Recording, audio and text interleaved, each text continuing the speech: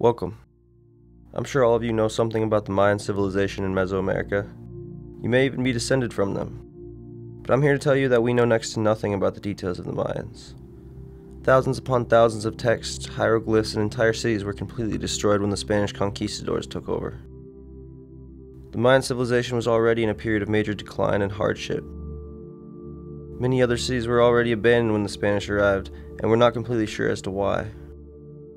Most historians will tell you they had an uptick in disease, war, and local conflict that wiped them out. But the theories range everywhere from that they returned to inner Earth, to they were taken by gods or aliens. But there's little evidence to tell us the details of what actually took place.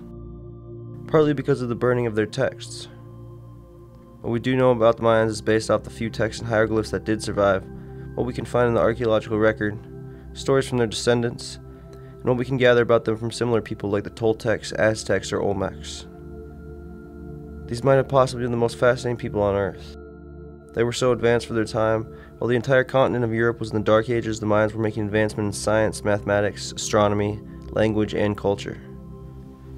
The Mayans had a calendar more accurate than our modern calendar that we use today. They had such a precise grasp on the movements of the heavenly bodies that they didn't even need to include a leap year or any sort of adjustments like that. They tell us the Mayan calendar correction was 10,000th of a day more exact than the standard calendar the world uses today. And these people lived by that calendar, and by the stars and celestial happenings it tracked, a way of life that is suspiciously common among ancient cultures across the entire world. We also know that at the same time they were a brutal, warlike people who practiced human sacrifice and other grotesque rituals. But we know next to nothing of their histories, origin, and traditions. The conquistador Hernan Cortez first made contact with the Mayans in 1525. But Mayans did not fall to the Spanish so easy. These people were fierce warriors and experts in their terrain. All they had for weaponry were obsidian clubs, small bows, and obsidian spears, and their armor was made of cloth. The Spanish were armed with crossbows, war horses, muskets, and flintlocks, and had swords made of steel rather than obsidian. But the Mayans still held them back until the year 1697, when they were finally subdued. It was only a matter of time before the conquistadors with their guns and steel took them out. Disease also played a major role, especially smallpox. The Mayans had no immunity to European diseases, so they were completely devastated by them, but they still managed to fight off the Spanish for over 150 years. During this prolonged conflict, the Spanish Catholic monks were attempting to convert the people. These monks had extreme views and believed if a person refuses the teachings of Catholicism, then they should be put to death, as we saw with the Spanish Inquisition during the same time period. Instead of killing off all the Mayans, these monks and conquistadors took it upon themselves to completely eradicate all traces of their religion, and they almost succeeded.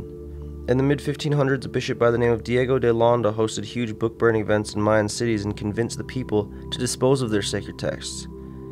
Many other monks would follow this bishop's lead and host similar events and deface artifacts and ruins. They were so thorough in their endeavor that only 4 Mayan texts have survived to this day. How, you ask? We don't even know. The monks were sure they destroyed every trace of the Mayan religion, but 3 texts turn up in museums around the world in centuries to come, and 1 was found left behind in Mexico. These texts were likely smuggled away by some holdout monks, as several of them wrote about regretting their actions. Friar Bartolomé de las Casas wrote that he lamented when he found out that such books were destroyed. These books were seen by our clergy, and even I saw part of those books that were burned by the monks, apparently because they thought they might harm the Indians in matters concerning religion, since at that time they were in the beginning of their conversion. Every trace of the Mayans' written history was completely gone until 100 years later in 1739, when the Dresden Museum acquired the first Mayan Codex from a private collector. Then later in 1859, the Paris Codex was discovered, and later in the 1960s, the Madrid Codex and the Mexican Codex were discovered. These private collectors most likely purchased these priceless codices from clergy or family who were passed down these books for generations, hiding them away from the Catholic Church who wanted them erased. But why did the Catholics have such a vendetta against these texts? They would perform the same practice when subduing other indigenous peoples too, such as in Africa, but for what purpose? Yes, they were trying to convert the people and force them into Christianity, but could there be another reason as well? Was there something in these texts that was threatening to their worldview? Something they didn't want future generations to know? Secret histories, possibly going back tens of thousands of years. The Mayan calendar cycles goes all the way back to 3000 BC. Could the lost histories go that far back too? Or maybe even to a cycle before that? We have no way of knowing. Although the texts that we do have give us quite the insight into their way of thinking. and we can make many connections to other ancient cultures that may have had contact at one point in the very ancient past. The first of these codices, the Dresden Codex, contains accurate astronomical tables, including detailed Venus and lunar tables. The lunar series has intervals correlating with eclipses, while the Venus tables correlate with the movements of the planet Venus, an important aspect of astrology. The Codex also contains astrological tables and ritual schedules. The religious references show in a cycle of a 200-day ritual calendar the important Maya royal events. The Codex also includes information on the Maya New Year ceremony tradition. The rain god Chalk is represented 134 times. About 65% of the pages in the Dresden Codex contain richly illustrated astronomical tables. These tables focus on eclipses, equinoxes and solstices, the sidereal cycle of Mars, and the synodic cycles of Mars and Venus. These observations allowed the Mayans to plan the calendar year, agriculture, and religious ceremonies around the stars. In the text, Mars is represented by a long-nosed deer and Venus is represented by a star. Page 51 through 58 are eclipse tables. These tables accurately predicted solar eclipses for 33 years in the 8th century. Icons of serpents devouring the sun symbolize eclipses throughout the book, making eclipses a major focus of the Dresden Codex. The first 52 pages of the Codex are about divination. The Mayan astronomers would use this for daykeeping, but also determining the cause of sickness and other misfortunes. Though a wide variety of gods and goddesses appear in the Dresden Codex, the moon goddess is the only neutral figure. In the first 23 pages of the book, she is mentioned more than any other god. The second codex, the Madrid Codex, is the longest of the surviving Maya codices. The content of the Madrid Codex mainly consists of almanacs and horoscopes that were used to help Mayan priests in the performance of their ceremonies and divinatory rituals. The codex also contains astronomical tables, although fewer than the other ones. A close analysis of the glyphic elements suggests that a number of scribes were involved in its production, perhaps as many as 8 or 9, who produced consecutive sections of the manuscript. The religious content of the codex makes it likely that the scribes themselves were members of a priesthood. The codex was probably passed down from priest to priest, and each priest who received the book added a section of his own hand. The images in the Madrid Codex depict rituals such as human sacrifice, invoking rainfall, as well as everyday activities such as beekeeping, hunting, warfare, and weaving. Other images show deities smoking cigar similar to modern cigars made of tobacco leaves, and they would fill this with cannabis or tobacco. The Paris Codex is mainly ritual in nature, and one side of the codex contains the patron deities and associated rituals for a cycle of 13 Katuns, a 20-year Mayan calendrical cycle. One fragment contains animals that represent astronomical signs along the ecliptic, including a scorpion and a peccary. Fragments of this Maya zodiac are depicted on 2 pages of the codex. Some pages of the codex are marked with annotations made with Latin characters. Each page also contains the Ajah day glyph combined with a numerical coefficient, in each case representing a date marking the final day of the calendrical cycle. In spite of the poor state of preservation of the document, enough text has survived to demonstrate that in the case of the Paris Codex, the main series of dates corresponding to the Katun endings, allowing for a reconstruction of some lost date glyphs in the texts. The seated figures are each associated with a sidereal glyph indicating that they represent the ruling deity of each Katun. The reverse of the codex is more varied in nature and includes a section dedicated to a calendrical cycle ruled by Chalk, the god of rain. It also includes information about the prognostication of rainfall and maize crop yields, as well as information about spiritual forces.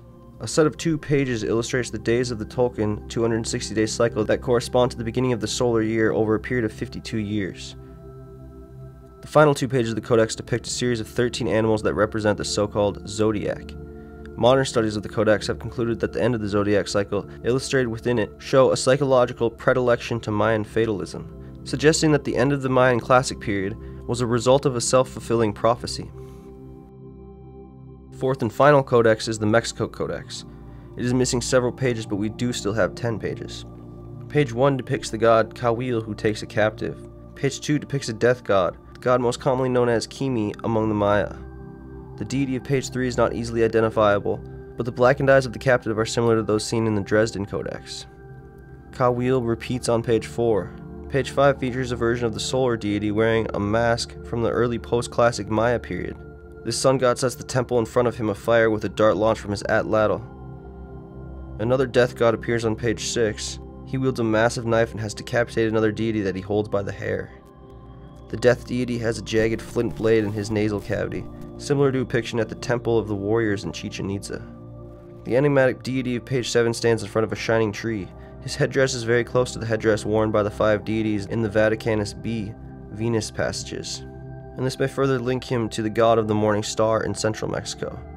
Page 8 has been identified as a bird deity with some serpent qualities. Although sometimes identified as a maize deity, the page 9 god is a craggy mountain deity or personified mountain from which a maize kernel or maize god would emerge, similar to a representation discovered at Tonka in 1974.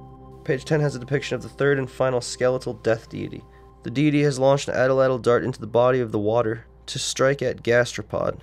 2 more pages would have followed these 10 to complete the Venus cycle recorded in the surviving pages. As you can tell from these texts, the Mayans had an extremely advanced knowledge of the cycles in our solar system and built a complex religion and tradition system around it. Every movement in the heavens had some kind of meaning or symbolism to the Mayans. Much like astrology today, the Mayans used advanced charts and maps to do things like influence fate and predict the future. Their way of life was so incredibly complex and intertwined with the stars and planet movements that it can seem primitive and foreign to us, but in reality they had a better understanding of our universe than many modern civilizations. This type of religion and astrological practice that the Mayans followed was similar to some of the oldest religions on Earth, like shamanistic cultures we find across the world, as well as early animistic religions. I always found it weird how connected some of these cultures are despite being separated by tens of thousands of miles. We're told that the Mayan civilization goes as far back as 2600 BC, but it's likely they began in some form long before that. We're not exactly sure of their origins, but the Aztecs say that they, along with the Mayans and the other Meso-American nations, came from a place they called Aztlan. This was a great city in the middle of a huge lake that was north of their homes in Mexico and Central America, but we don't know its exact location. This would make a lot of sense that they're descended from an earlier culture to the north, because the archaeological record tells us that the DNA we find in the natives of the Americas largely comes from a group that migrated here across the Bering Strait from Siberia and Mongolia roughly 30,000 years ago. When the last ice age came and wiped out most of these people in the northern regions about 13,000 years ago, they were forced to migrate south to warmer regions, possibly carrying the remnants of their original animistic astrological religion with them, leading to the similarities we see in both sides of the globe. But that's just one theory. There are also other theories that the Meso-Americans are descended from the people of the sunken city of Atlantis, and many connections can be made there. For one, the Aztec homeland, Aztlan, phonetically is very similar to Atlantis, as many point out. The answer could have possibly been in those lost texts. So why did the Spanish try to erase every last one of them? What did they contain? Did they have secret histories of the Mayans' connection with Atlantis, or other early civilizations, possibly the Phoenicians, or even the Vikings? We may never know. The monks who held these book burnings claimed they contained satanic practices and rituals. What exactly were these practices? In the Bible, the Israelites were ordered to destroy anything that the Canaanites had that represented their god Baal. The Canaanites, also later known as the Phoenicians, were a satanic force as the Israelites saw it. Were the Spanish acting on what they thought was the will of God to destroy Baal? Could these texts have contained evidence of a connection to some of these very ancient cultures that the Spanish wanted to hide? The Spanish were gatekeepers of knowledge. Anything to do with outer space and astrology was grounds for heresy. I think the Mayans may have had an even more advanced understanding of our universe than we think. They could have even had evidence for other planets that contain life. The Mayans were an extremely ancient civilization, one of the first to create a government system in the Americas. But where did they learn this knowledge? The hunter-gatherers of North America certainly didn't teach them, even if they did interbreed. The Aztecs and Mayans have a tradition of a teacher god that came and brought them the gift of civilization and organization and taught them all the knowledge they had in these texts. We find a similar story all over the world, and many say this teacher god was a remnant of a lost civilization like Atlantis. Was this what the Spanish were trying to destroy? Advanced knowledge from Atlantis? Could the early Canaanites and later North African people that the Spanish were also burning their knowledge also be connected with this Atlantean knowledge? There certainly are parallels in their religions. If we had the rest of these Mayan texts, we could know for sure. Those texts could have contained secrets to our universe that we still don't understand. Some say these contain predictions of our future and possibly even the end of the world. Some say they contain super advanced maps of our psyche that were created by priests who would venture into the spirit realm through psychedelic experiences and map what they saw there. Other theories say their gods may have been real spirit beings they would converse with through these psychedelics, and the Spanish destroyed the text because it had knowledge of how to reach these beings. These theories are not all that far-fetched when you take into consideration the Mayans' worldview and the way they lived their lives, especially the priest class. These could have been some of the oldest texts on Earth dating back to the origin of the Mayans, or at least being derived from those older texts. We simply do not know. But the good news is that more texts may have survived and could still be out there. Some locals claim to have them here and there, but they're left unverified by officials. Lost cities and underwater ruins also still could contain missing hieroglyphs and knowledge, so the answers we seek may still be out there. There are many possibilities when it comes to such an advanced and intriguing people like the Mayans. Hopefully someday more information will come to light, but for now, we can only speculate. That's all I have for you on the Mayans today. There's much more to talk about them though. I feel like we've only scratched the surface here. Thank you if you made it to the end of the video. I'm a new channel, so I really appreciate the support. Let me know your thoughts in the comments. I always love to hear different theories and perspectives down there. This has been Tales of the Old World. See you next time, and thank you for watching.